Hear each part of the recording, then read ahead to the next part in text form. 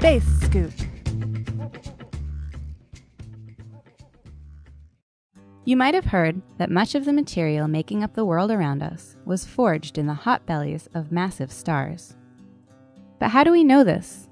We can't send probes to investigate because there isn't a material on Earth that can withstand the immense heat inside a star without being vaporized.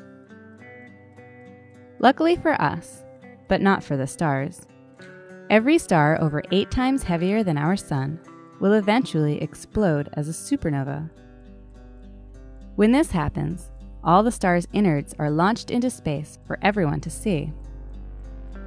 A supernova explosion also makes rare elements like gold, titanium, and uranium, and can briefly outshine an entire galaxy. Each of these 4 fabulous photographs shows the remains of an exploded star, called a supernova remnant. The pictures were released by NASA's Chandra X-ray Observatory to celebrate the telescope's 15th birthday. Chandra is a telescope that is specially designed to look at X-rays that come from very hot places and objects in the universe, including exploded stars.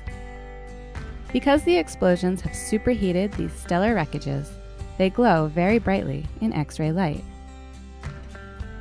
Since the Earth's atmosphere blocks X-rays from space, Chandra has to orbit high above it. It currently looks at the universe up to an altitude of 140,000 kilometers above the Earth. From this ideal position, Chandra can create X-ray pictures with superb detail, allowing us to study the shape, movement, and chemical makeup of supernova remnants. The objects are the Crab Nebula, G292.0 plus 1.8, Tycho's supernova, and 3C58.